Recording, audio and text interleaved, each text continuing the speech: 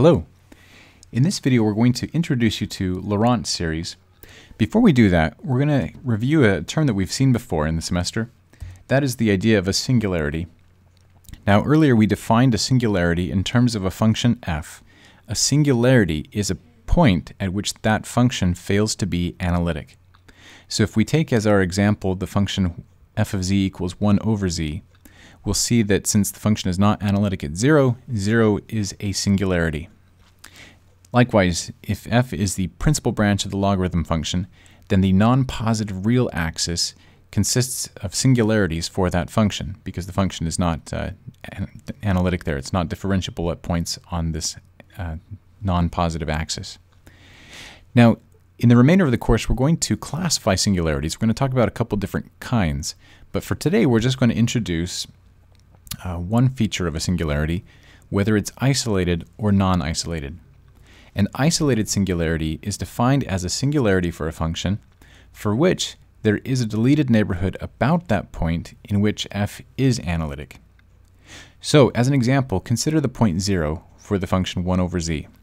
The function is not analytic at 0, but if we look at a small neighborhood about 0, then for every point in that small neighborhood, except for the point 0 itself, the function is analytic, and therefore this point satisfies our definition of isolated singularity. Now, on the other hand, if we were to take any point on this branch cut for the principal logarithm, and if we were to consider a small neighborhood about that point, you'll see that the small neighborhood includes another point for which the function is also not analytic. And so we'd say that these points are all non-isolated singularities. Now, we're going to be talking today about a nifty thing you can do when you have an isolated singularity, and it's going to involve series.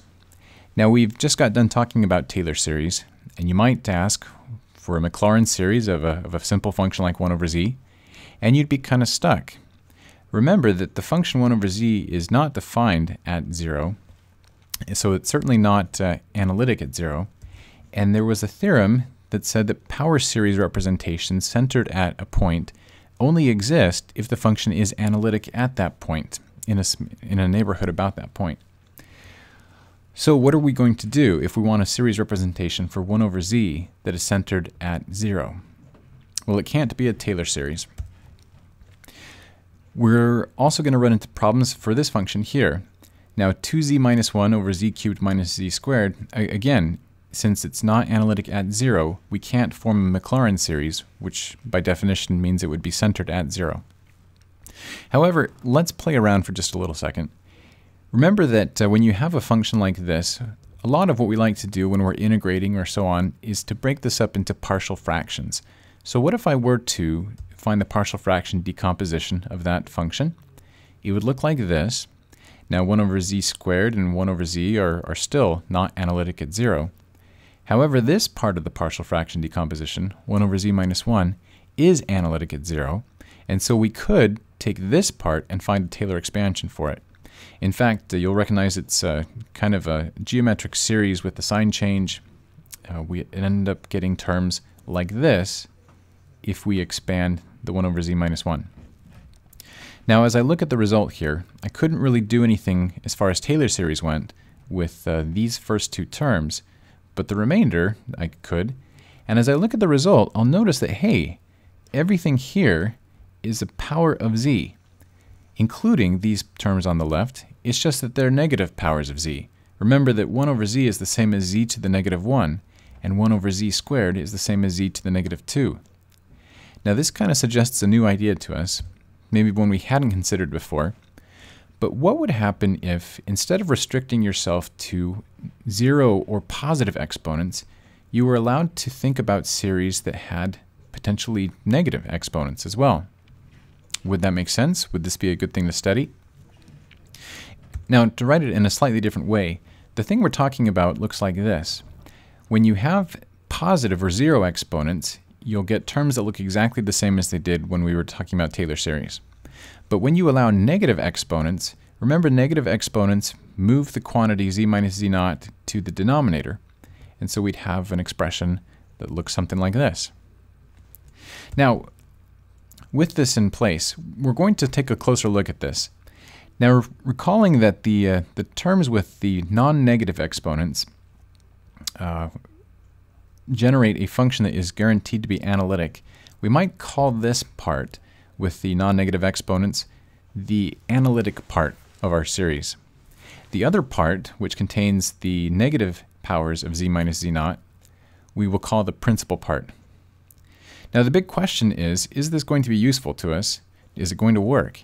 Is it possible to represent a function in a series with both positive and negative exponents and expect the right-hand side to converge to something meaningful, and in particular to converge to the function f? Well, that's the question, and the answer is actually yes. This does make sense. And this is what we call Laurent's theorem. It says that let's suppose that you have a function f analytic in an annulus. This annulus, where the modulus of z minus z naught is bounded between little r and capital R, is illustrated here. Here's z naught at the center. Here's the circle where the modulus equals little r, the circle where the modulus exactly equals capital R, and we're talking about the region between these two circles. Now, if the function f is analytic at every point inside this annular region, then you will be able to find coefficients so that the function is equal to this infinite series. We sometimes call this a doubly infinite series because the k can go into infinity in either the positive or the minus direction. Now this series will be valid, will converge to f if we can find the right coefficients. Now how do we find the right coefficients? Well, there's a formula for them. The coefficient a sub k is given by this formula. And this formula involves an integral around c, where c is assumed to be any simple closed curve that lies within the annular region and encloses that point z naught. Now where did this come from? You'll remember for a second that when we had Taylor series, there was a formula for a sub k that involved taking the kth derivative and evaluating at z naught, and then dividing that result by k factorial. This doesn't look much like that, but it shouldn't. You'll notice that if we were to take the kth derivative, where k is negative, what would that even look like? How would you take the negative third derivative of a function? Also, since our function may or may not be analytic at z naught, we may not be able to evaluate at z naught whatever that kth derivative would look like. So we're going to give up on the idea of taking a direct generalization of that expression from Taylor series. However, if you read the proof of Taylor's theorem, you'll remember that that formula for a sub k in the Taylor series corresponded to terms that looked like this. And this was by the Cauchy integral formula for derivatives. And in fact, the proof that you'll see of Taylor's theorem has this exact expression for a sub k in Taylor's theorem. What Laurent's theorem says is that that same formula for the coefficients holds even if the exponents are negative, even if k is a negative integer. So it's kind of remarkable. And Laurent's series, which are what we call these things, where the exponents are allowed to be positive or negative, can be seen to be a generalization of Taylor series. All right, now, just like with Taylor's series, where we mentioned that we had a formula for a sub k, whether you use the derivative over factorial version or whether you use this integral version, this was not the best way to find the coefficients for a Taylor series. It was something you could do if you needed to, but we tried to find these coefficients for Taylor series using some other tricks or familiar series. Now the same thing is going to be true for Laurent series. This formula is almost never going to be used by us in this course. So how do we go about finding the coefficients? Especially since we don't really have a formula that involves a derivative and a factorial. We really don't have any way of finding these coefficients, do we? Well, we do. And we're going to illustrate some of the tips and tricks you might follow in the remainder of this video. We'll work a couple examples. And all of these examples will center along the function f of z, defined to be equal to 2z minus 1 over z cubed minus z squared. Now we're going to be finding some Laurent series, and as you might expect, it will be a little bit helpful to take a look at the partial fraction expansion. Now we saw before in the beginning of the video that this thing could be expanded in this way, And we also said that actually 1 over z minus 1, I can find the Laurent series for that. It looks like that. Now if I take a look at the result that I had seen earlier with fresh eyes, I'll notice that, well, these are powers of z. I can think of this as powers of z minus 0. So it's like this is a Laurent series centered at the point 0. Now where is it valid? Remember that in order for the expression to work, this part of the function had a series that converged only when the modulus of z was less than 1. On the other hand, we can't plug in 0, so the modulus of z needs to be at least 0. And you will see that the Laurent series is going to be valid in that annulus between with a radius of 0 and an outer radius of 1. All right, so this thing we had written down already is a Laurent series. And you'll see that all we did there was break our function up using partial fractions and a Taylor series expansion for part of it, and we were done. Well, let's change the problem a little bit. Let's think about doing the same problem, but let's do it in a slightly different way. Let's take a look at 2z minus 1 over z cubed minus z squared, and let's factor 1 over z squared outside. Now, if I am trying to find a Laurent series that's valid in this region, I know that the center of that Laurent series should be 0, because this is a z minus 0 inside the modulus there. So if I have a 1 over z squared in front, that will be fine. I'll expand the rest of this in powers of z, and then I'll just take this power of z and combine it at the end. So taking a look now at the remainder of the fraction, 2z minus 1 over z minus 1, I'll see that since the numerator has a degree that's at least as big as the degree of the denominator, I can do long division on that and simplify it. So I'll do that. I'll end up with 2 minus 1 over 1 minus z. I can also get that by just doing a little bit of clever manipulation and then simplifying. Now, 1 over 1 minus z, I remember what that looked like. That was just the powers of z with a minus sign attached to it. So I can substitute that in.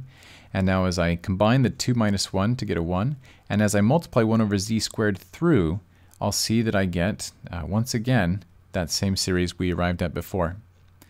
All right, so whether you use the partial fraction decomposition or whether you simply pull out the 1 over z squared because you know that you can just put it back in at the end, you'll arrive at the same answer, the same series that's valid in the same region.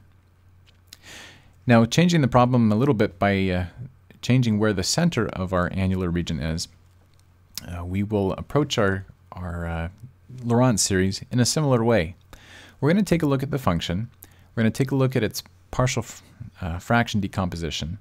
And I'll notice that this time 1 over z minus 1 is already a term of the Laurent series. Because remember, our Laurent series was centered at 1. So this is z minus 1 to the minus first power. So all I need to do then is take these terms and expand them in terms of powers of z minus 1. Now, 1 over z will be fairly easy to do. We'll just take 1 over z and rewrite it as 1 plus z minus 1. You'll see that the reason we did this is to get the z minus 1 in here. And now it looks a lot like a geometric series kind of problem. We'll just have powers of minus 1 times z minus 1 raised to the k, where k will go from 0 to infinity. Now, if we wanted to find an expansion for 1 over z squared, you might use our familiar trick from before of taking the derivative of both sides of what we had seen before. The derivative of 1 over z is minus 1 over z squared. And if I take the term-by-term derivative of the series on the right, you'll see that minus 1 to the k is a constant. I will take the derivative of this term by using the power rule, which will leave me with k z minus 1 to the k minus 1. Now, if I wanted to at that point, I could take my index of summation and shift it as well. I had written it as 1 because the derivative of the constant term was just going to be 0. But if I shift the k down and compensate by adding to the k's in the series, we'll get this expression here. Now with the series for 1 over z and minus 1 over z squared, I can substitute these in to my partial fraction decomposition. The minus 1 over z squared, I will take that series and multiply by minus 1 so that I end up with a positive 1 over z squared. And then if I were to subtract off the series for 1 over z and add on the term 1 over z minus 1, I will note that I can do some combining of like terms here. I've got minus 1 to the k, z minus 1 to the k in both of these series. So if I were to take the k plus 1 and simplify the minus with the minus 1 to the k plus 1 a little bit, and then subtract the 1 of these, I'll end up with just a k times minus 1 to the k times z minus 1 to the k. Now these are the powers where k is greater than or equal to 0. This is the analytic part of our Laurent series. And then the 1 over z minus 1 just gives us our principal part. All right. What if we had a different region? What if we wanted to find a Laurent series that were valid for this function in the annular region where the inner radius is 1 and the outer radius is infinite? Well, this kind of problem is a little bit more challenging. It's going to be a little bit hard to do this unless you use a particular trick. Now the trick, it's admittedly just that. It's something that works, and once you see it, you can try to tailor it for the applications you'll run into. Here's the idea. Because we want to find a series that is valid in this particular region, we'll note that the modulus of z is greater than 1 if and only if the modulus of 1 over z is less than 1.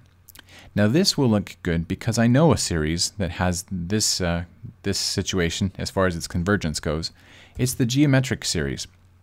I know that the series I can write for this expression will converge if the 1 over z has modulus less than 1. Now the series I can write is the powers of 1 over z.